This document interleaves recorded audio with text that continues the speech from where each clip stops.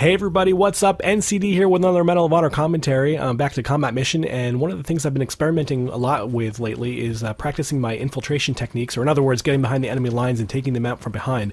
This can be especially effective when you're playing the Taliban defense because the coalition is focused on moving forward to the next objective, and if you can stay in a good concealed position, you can be really effective at taking out their troops from behind, especially the enemy snipers.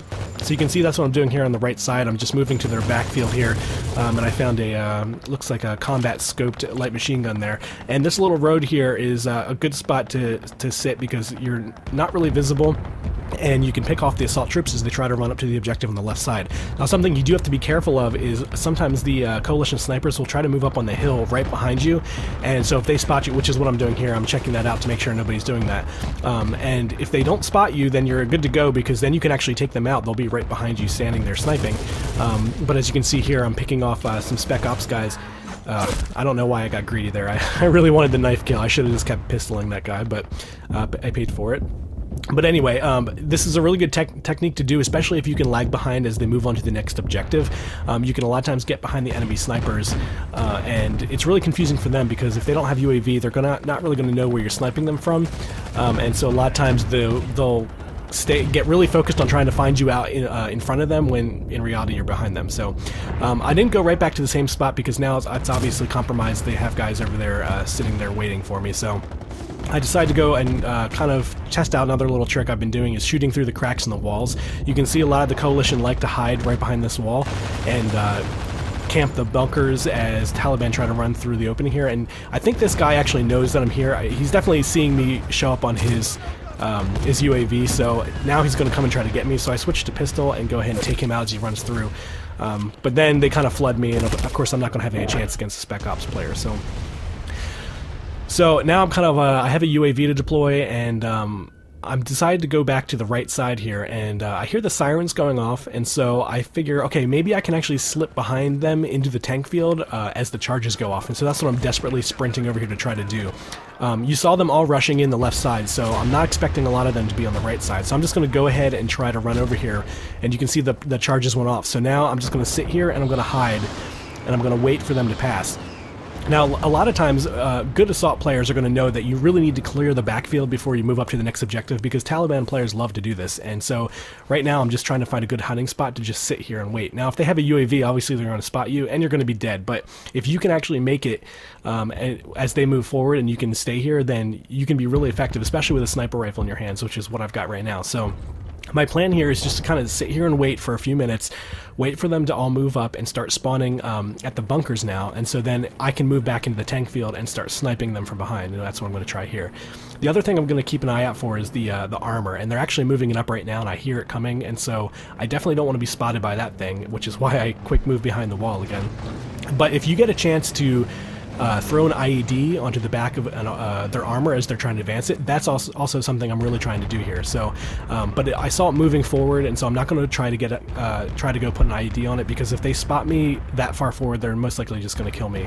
So, I'm going to actually try to move back here and see if I can pick off some snipers. I went a little too far there. Now right now I'm just kind of checking to my right because a lot of times snipers will stay in the back there until everybody moves up, and so I just want to make sure that no one's sitting behind me while I'm trying to do this. Now of course I spotted a sniper sitting right on the plane right in front of me, so I'm going to go ahead and take him out.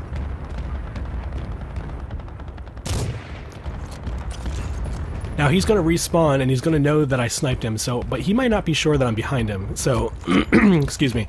So I'm going to go ahead and hide behind the tanks here to just make sure that I stay concealed. As long as he doesn't have a UAV, it's going to be really hard for him to find me, and he's not going to want to waste a lot of time running back around the tanks to try to find me. But most likely he thinks I sniped him from the forward area instead of the back, so I should be safe here. Now, here I'm checking the backfield because I was kind of mistaken here. I was thinking that he was going to spawn, if he spawned in the base, I was thinking he was going to spawn all the way back there, but I forgot that since they moved up, their base spawn now becomes the bunkers, and so even if he spawned at the base, he would spawn in front of me, and that was something I didn't really realize when I was playing this, but that would have been helpful to know because I wouldn't have had to be so worried about someone coming up behind me.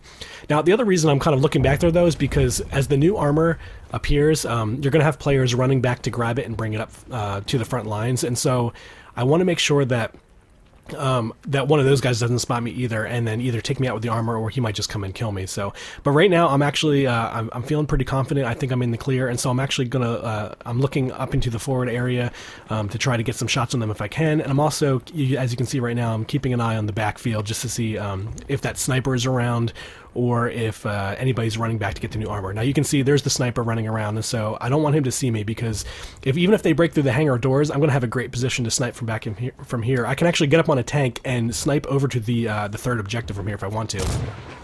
But he doesn't see me, and now he's sitting on the same little spot. That's something else you'll notice, that the snipers tend to go back to the same exact spot over and over. I tend to do the same thing if I kind of get killed as a sniper, I don't know, just by like a random chance, if somebody just happens to spot me. A lot of times if assault rifle guys kill you, they're not going to sit there and camp your spot. They're going to, you know, move on to the next thing and try to kill some other frontline guys. But if another sniper kills you, he's most likely going to keep checking your same spot, so it's not a good idea to keep doing that. And he's going to see that I'm killing him with a sniper rifle, so he should be cautious of that. Now you can see in my UAV that the armor is actually moving now, and it's actually moving off to the left. And so the reason I'm sitting here hidden is because I wasn't sure. I felt like that sniper went and grabbed the armor, and he was actually looking for me, because he's not bringing it forward. He was actually moving to the left, and so I was thinking he might actually be trying to spot me over in the hills to the left. But now he's actually firing it, and so I kind of feel like he's not looking for me, and I might actually be able to go take that out. So, and he's not really moving it forward, he's just trying to fire all the way back from there. So I'm going to see if I can get some shots on frontline guys from there, but I'm also going to, if he's sitting stationary and just shooting, so now I'm thinking, okay, I'm going to go up and throw an IED on the back of that thing. If the snipers don't stay back here, another way I can be really effective is to take out the armor really easily. So since that sniper is not around, I think he's actually the one inside the armor, I'm going to go ahead and try to go for a plant on the IED on the back of the armor here. But you can see I'm still being really cautious, because I don't want to lose this position. If I die, I'm going to have to spawn up near the hangar doors, and that just ruins the whole thing. So I still want to be really cautious, but I don't see that sniper anywhere, so I'm going to go ahead and try for the IED plant. But now you can see, right as I'm running at it, the armor he moves it forward into the main battlefield. And so I decided to abort the mission, because I didn't want to, if you go up near those bunkers, the guys that are spawning back in the base are going to see you, and so I didn't want to give up my position. But it turns out that that sniper was still lurking around, and he wasn't actually the one in the armor anyway, so he got me anyway. Now, you can see I had a really fortunate spawn here, though. I spawned right as they were taking out the armor, the hangar doors, and so now I have the opportunity to lag behind again and do the same thing to them. So this is a good little spot I like to use right when they take out the hangar doors. You can see through the cracks here really easily as they run around the crates, but it's really hard for them to see you and get a good shot on you here. So this is where I like to kind of camp as they're moving forward, just to see if anybody's going to clear the backfield. And most of the time the Coalition are going to clear the area here, because this is a really annoying spot for Taliban to be if you're trying to move on to the yard.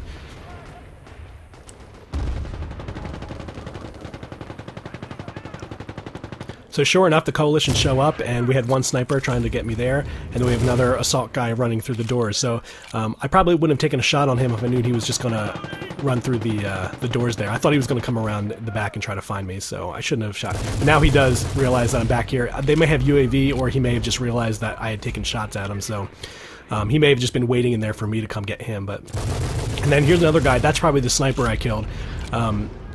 Gordy, yeah, that is the sniper. He is the one I killed when he was crouched in the back there, and so he knows I'm back here. But now, here's something that's really important. After you kill a couple guys by camping like that, you really need to change positions, because they're obviously going to come trying to look for you. And so if you just switch positions, you'll find it really easy to take them out, because they're not going to expect you to change positions. It's kind of weird, because you would think that they would figure, okay, he's not going to be in the same spot over and over, but I mean, even when I'm the guy searching for the camper, you tend to think, okay, he's going to be in the same spot over and over, so you don't tend to look in a different place. But even, you can see I just moved to the other side of the room here. Even just moving to the other side of the room can be really effective, because when he's coming around that corner, he's going to try to look for you in the back right corner, and I'm not going to be there anymore. And just that crucial split second when he realizes I'm actually in the other side of the room gives me the jump on him to get the first shots fired in, which means that I'm probably going to win the duel. So. But you can see there I wasn't prepared for him, and he got me anyway. So now I'm going to be spawning back in the yard, and so I'm going to move to one of my new favorite spots over here in the yard, which is behind this tarped area. A lot of snipers will hide in this trench here, but then Coalition players have figured that out, and they will come off to they'll come out of the hangar doors and go to the left and try to pick you off there. And they can, snipers that are up in the little window in the hangar doors can also see you there. So it's kind of a dangerous spot to be. And so this is kind of my new favorite spot, is right between this little tarp opening. This can be really effective or not effective at all. If Coalition are not running to the left of that plane wing right there, you basically don't see anybody the entire time, and you're just kind of sitting back here camping and not getting any kills. But if you can get a few guys that are running, see, like here I have a couple good shots on these guys. If you can get them grouped up in one area and start getting some score chains, you can drop score chain after score chain on these airplanes, and you'll just keep killing them because they're all grouped there trying to get the area defended, I guess is the word I'm looking for. I don't know. You know what I mean. When you capture the area and you have to get a bunch of your teammates there. So I've actually gotten up to cruise missile I've actually gotten from 0 points all the way up to cruise missile just by sitting here, because as you keep dropping more and more powerful ordnance on those airplanes, you get more and more kills, and it's really hard for them to spot you and get a shot on you. Now you can see now that I'm not really seeing much action here. So I was kind of thinking, okay, I might need to change position here, and I'm actually going to take a little hop here to see if anybody's in that window, because if there's a sniper in that window, then I can go ahead and move into the trench to the right here and try taking him out. But they only have 10 tickets left, and I still see them sitting in the same spot, so I'm going to go ahead and keep trying to get some headshots and fire some mortar strikes and rockets and everything else at those planes. Now at this point they only have 6 tickets left, and so I'm not even going to worry about moving, because I know the game's going to be over in about 2 seconds. So I'm just going to get a couple more shots in if I can, and otherwise we win the game.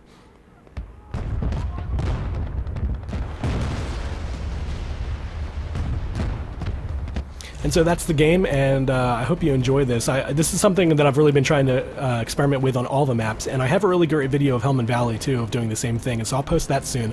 But hopefully you guys enjoyed this, and I actually did pretty well for, you know, I didn't really help my team out much on the front lines, but I did get a lot of kills, and I took out their snipers from behind, and so I thought I was really effective in that way. So I hope you guys enjoyed this video, and I will see you next time. Thanks for watching.